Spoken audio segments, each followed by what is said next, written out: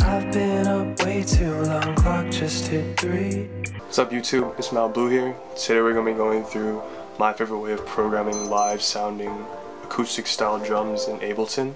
You can use this method for any type of music that you're doing. So without further ado, let's just get right into the video. Alright, so here we are in Ableton. I'm currently running Ableton Live 10 Standard, but this method should work for any other version of Ableton that you're using. The first thing that you're going to want to do is find drums on the left hand side here under the categories. Then find drum rack, drag it onto one of your MIDI tracks. Today we're going to be building our own drum rack.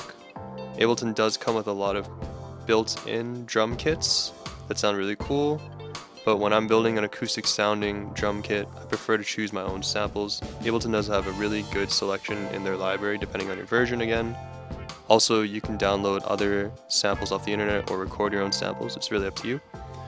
When I'm looking for my samples in Ableton, there are a couple really cool ones that do sound a bit more live. Obviously, anything that has acoustified or acoustic is going to sound a bit more live. I really like these blues break or blues room samples. So I'm just going to go ahead and choose all my samples. I'll just fast forward through all of this right here.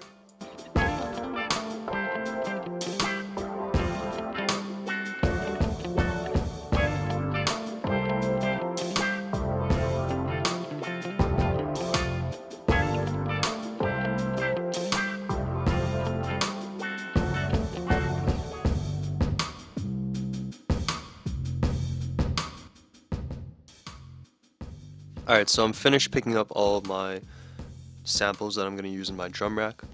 So I'll just play them all now raw. So I have my kick, a few different hi-hats, snare, rim, toms, a couple rides, and a crash. So everything in your kind of traditional rock drum kit I have right here. What I like to do to kind of bring the acoustic sound to the next level is use a drum bus. So what you're going to want to do is under audio effects, you're going to find drum bus right here. My favorite drum bus in Ableton recently has been this transient shift decay. I'm going to go ahead and drag that into my drum rack track. So what this is going to do is kind of add a bit of grit, a bit of grain, a bit of distortion. So you can kind of already hear the difference. It just sounds a bit more full. And then I'm going to add some reverb. So it's kind of up to you whether you want to bus your reverb out to one of the reverb channels kind of over here.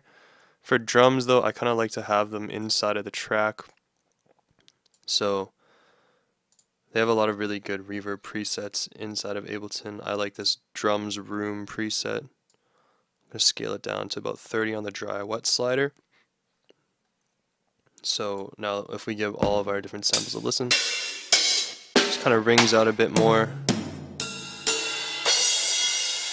gives it a fuller kind of feeling, kind of feels like you're listening to it live, which is cool. So I'm going to go ahead and just make a little drum loop in the horizontal view here. So when you're making your drum loops, the way I like to do it is to insert the MIDI track right onto my MIDI channel here, double click it. I can see all of my different instruments, and I personally like to draw my drums. So I'll kind of just quickly go through how I would do that. I have my loop set on a very short timer.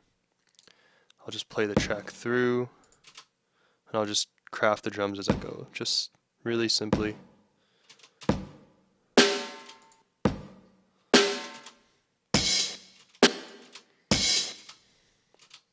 So I'll fast forward through all of this and show you what I have after.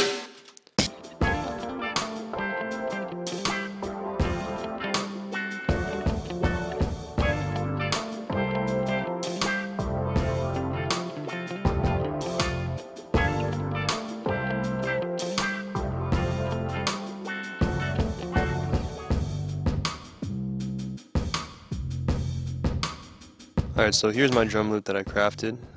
Pretty simple. I just try to use all the different samples. Really quick drum loop. Here it is right here.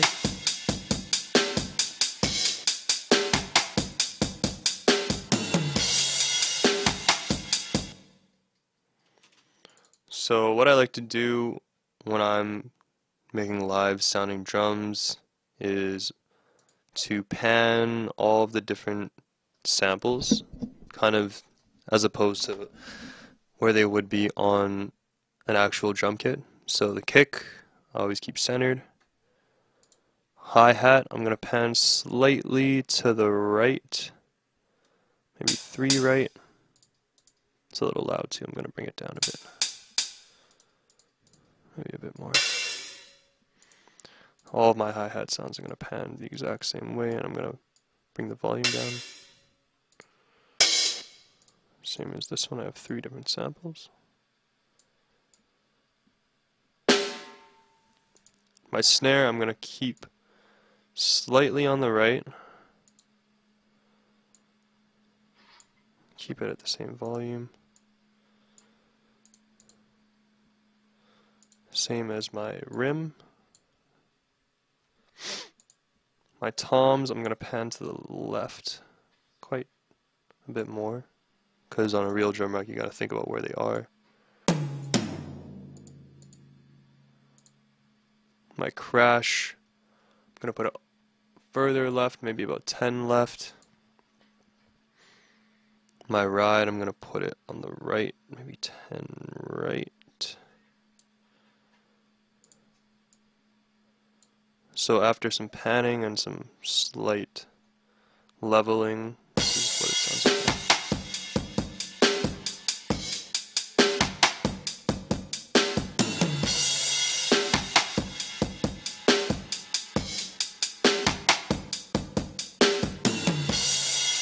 So that's going to be it for this tutorial. I hope you guys find a new, easy way to program drums into whatever kind of music you're making.